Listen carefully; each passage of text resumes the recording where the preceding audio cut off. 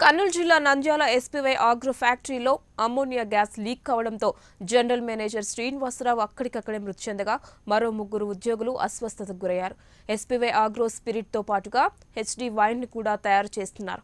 Wine plant నుంచి pipe line CO2 plant వరకు విస్తరించి ఉంది. అయితే ప్రెజర్ ఎక్కువగా రావడంతో ఒక్కసారిగా బ్లాస్ట్ జరిగిందని అధికారులు పేర్కొన్నారు. ఆగ్రో ఫ్యాక్టరీలో ప్రమాదం చోటు చేసుకుంది. CO2 విడుదలయ్యే ఒకటి గ్యాస్ దగ్గర కూడా లీకేజ్ కావడంతో పూర్తిసారి ఒక బ్లాస్ట్ అయింది. ఈ ప్రమాదంలో కూడా జనరల్ మేనేజర్గా ఉన్నటువంటి శ్రీనివాస్ రావు మృతి చెందడం జరిగిందని చెప్పవచ్చు. మరి కొంతమంది కూడా ఏదైతే ఈ విషవాయువు ఉందో వీరిని పీల్చుకొని కూడా ఇబ్బంది పడుతున్నారని చెప్తున్నారు. ప్రస్తుతం మనం ఫ్యాక్టరీ దగ్గర ఉన్నాం. అసలు ఏం జరిగిందనే విషయం తెలుసుకునేందుకు మనతో పాటు ఫ్యాక్టరీ ఇన్ఛార్జ్ మనతో పాటు ఉన్నారు. ఆయనతో మాట్లాడే ప్రయత్నం చేద్దాం. సార్ చెప్పండి సార్, పరిస్థితి ఏ విధంగా జరిగింది సార్, ఎక్కడ ప్రమాదం జరిగింది? ఎస్పీవీ ఆగ్రో ఇండస్ట్రీస్ లిమిటెడ్ మా సంస్థలో ఒక బై ప్రోడక్ట్ సంస్థ CO2 ప్లాంట్ ఉంది, కార్బన్ డైఆక్సైడ్ ప్లాంట్ ఉంది. దాంట్లో నిన్న సాయంత్రము అంత మెయింటైన్ చేశారు. మెయింటైన్ చేసి రాత్రి 11కి వెళ్ళిపోయారు. పొద్దున్న వచ్చి స్టార్ట్ చేశారు. స్టార్ట్ చేయడం వల్ల కొంచెం లీక్ అయింది. లీక్ అని చెప్పేసి 5 మంది పోయి కలిసేసి దాన్ని అరెస్ట్ చేయాలని చెప్పేసి వెళ్ళారు. అనుకోకుండా కొంచెం లీక్ అయింది.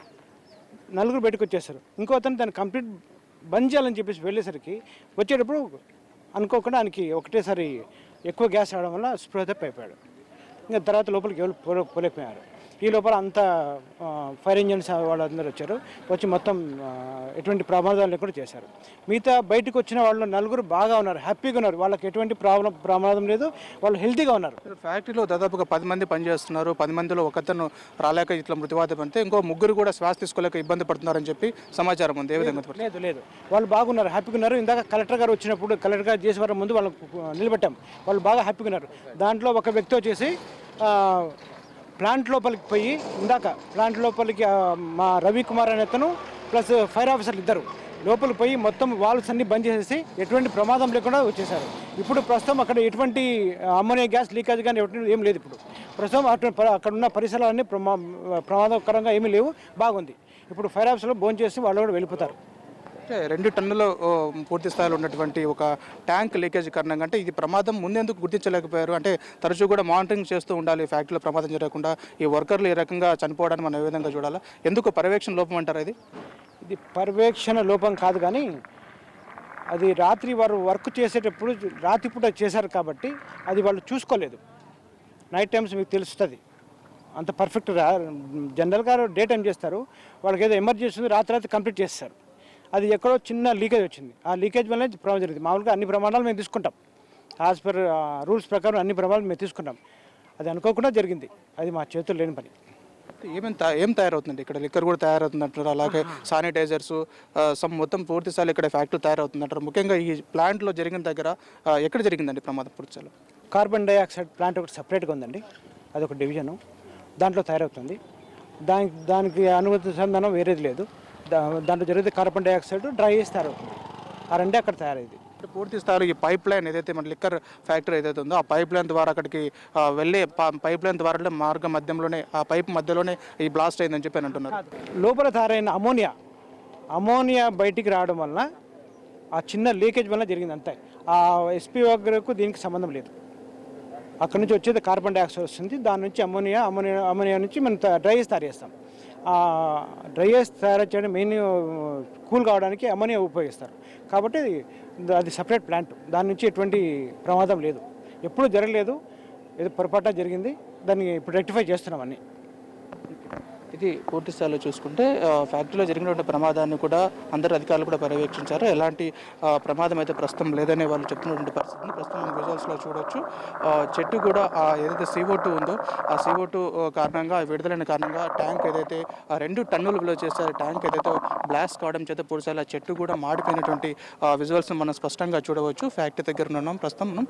ఆ ఫ్యాక్టరీలో చెట్టు కూడా మాడిపోయినటువంటి పరిస్థితి. అంటే ఎంత పెద్ద ఎత్తున కూడా ఈ ప్రమాదం ఈ బ్లాస్టింగ్ జరిగిన దానికని మనము అంచనా పూర్తి శ్రీనివాస్ రావు అనే వ్యక్తి జనరల్ మేనేజర్గా ఉంటున్నాడు, ఆ ప్లాంట్ ఇన్ఛార్జ్గా ఉంటున్నాడు.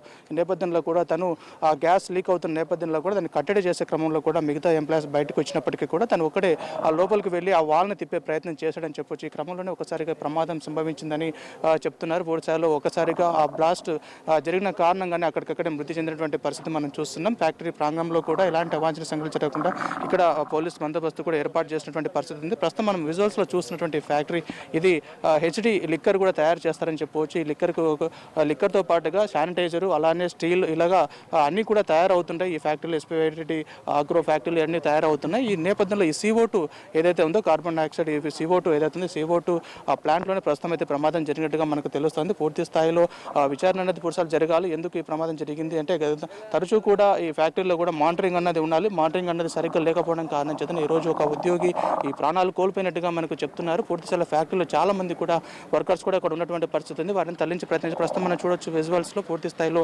బస్సులో నుంచి వాళ్ళు అక్కడ తరలిస్తున్నటువంటి పరిస్థితిని మనం చూస్తున్నాం. ఎవరు కూడా ఈ మంటలు ఈ పొగలు వ్యాపిస్తున్న నేపథ్యంలో కూడా ఎవరు ఈ ఫ్యాక్టరీలో ఉండకూడదని చెప్పేసి కూడా వాళ్ళందరినీ ఉద్యోగస్తులు ఎవరైతే ఉంటారో వారందరినీ కూడా తరలించేటువంటి ప్రయత్నం అయితే చేస్తూ ఉన్నారు. ఎవరు కూడా ఇక్కడ ఎవరైతే మరీ ఇబ్బంది పడకుండా ఉండాలని చేస్తున్నారు. అయితే ఫ్యాక్టరీ వాళ్ళు ఉన్నటువంటి చెప్తున్నటువంటి వారి పరంగా 5 మంది ఉన్నారు. కేవలం 5 మందిలో ఒకరు చనిపోయారు, 4గురికి ఎలాంటి ప్రమాదం లేదని చెప్తున్నారు. ఎవరు కూడా ఆందోళన చెందాల్సిన అవసరం లేదంటున్నారు. కానీ పూర్తి స్థాయిలో చూసుకుంటే ఈ ఫ్యాక్టరీ కొన్ని ఎకరాల్లో విస్తరించిందని చెప్పొచ్చు. పలు ప్లాంట్లు ఇటు స్టీల్ కావచ్చు, అలాగే శానిటైజర్ కావచ్చు, అలాగే లిక్కర్ కావచ్చు, 3 వివిధ ప్రోడక్ట్కి సంబంధించినటువంటి ఇవన్నీ తయారవుతున్నాయి. కాబట్టి ఇక్కడ చాలా మంది ఎంప్లాయీస్ కూడా ఈ ఫ్యాక్టరీలో పనిచేస్తున్నారని మనం చెప్పుకోవచ్చు. వారందరినీ కూడా సురక్షితంగా బయటకు పంపించేందుకు యాజమాన్యం కూడా చర్యలు కూడా తీసుకుంటున్నటువంటి పరిస్థితిని మనం చూస్తున్నాం. ప్రస్తుతం ఇక్కడ నుంచి వారిని సురక్షిత ప్రాంతాలకు ఫ్యాక్టరీ నుంచి పంపించే ప్రయత్నం అయితే చేస్తున్నారు. ఇది ప్రస్తుతం కర్నూలు జిల్లాలో జరుగుతున్నటువంటి ఫ్యాక్టరీలో జరుగుతున్నటువంటి ప్రమాదం. పూర్తి స్థాయిలో జిల్లా కలెక్టర్ అలాగే ఎస్పీ కూడా ఇక్కడ చేరుకొని పరిస్థితి కూడా సమీక్షించినటువంటి పరిస్థితి అయితే మనం చూస్తున్నాం.